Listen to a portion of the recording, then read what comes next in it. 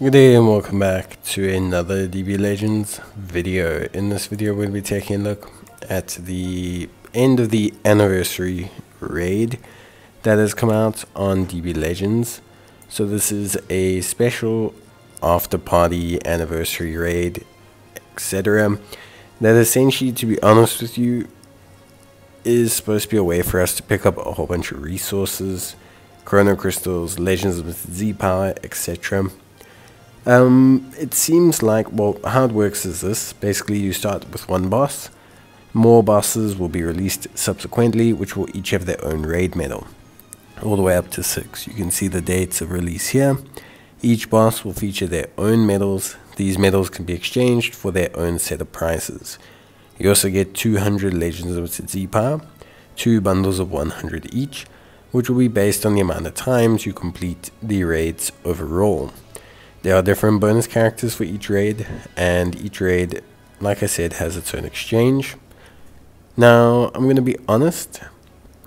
Basically, how this is you get 200 CC per raid boss, which will total in 1200 CC, and then you also can get 200 Legends of Z power.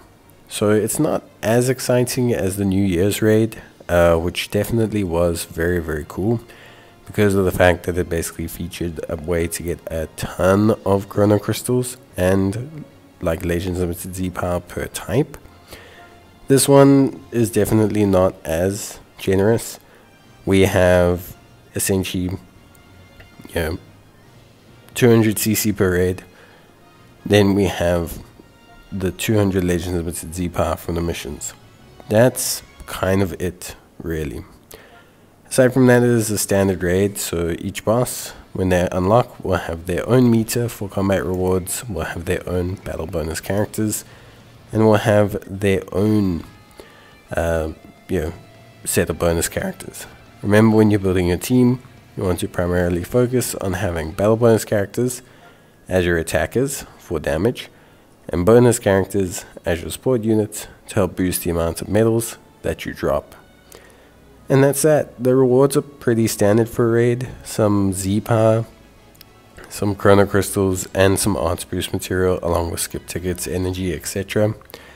I won't say it's anything too crazy, but also won't say it's anything too bad. I think overall it's a decent-ish kind of situation. Although I do honestly wish that we just had a little bit more CC. Because for me, like, this is a decent chunk, but it's not like the craziest. It's not like the best amount of CC I've ever seen, and I thought they would be able to do a little bit more. With that being said, that is pretty much everything you need to know. For those of you who have not done a raid before, the concept is actually very, very simple. Essentially, you will pair up with someone else online, and basically what you will do is you and them will fight the boss together. After you fight the boss together, then you'll be able to defeat their shield. Once you knock out their blue shield, you do a rising rush at the same time as your ally. Once you do a rising rush at the same time as your ally, you'll be able to actually instantly defeat the boss. So a very straightforward process, actually. And I think for me, it's realistically quite simple. But yeah, that's it. That's everything you need to know about the anniversary raid. I still suggest doing it, even though it is a bit less CC than people were hoping. I still really suggest joining in, because it's still a good chunk of rewards, and you want to top yourself up on some of these resources, arts boost materials, etc. You need quite a bit of it, because the thing is when you don't have it, then what tends to happen is you start to struggle later on, especially since they're already releasing a new Legends Limited character, so we'll have to see what happens. But yeah, that's basically going to be it for me. I hope you guys enjoyed the video. If you did, leave a like, and yeah, that is pretty much it for me. So I'll see you guys in the next video. Take it in. Until then, take care, stay safe, and thanks for watching. Bye.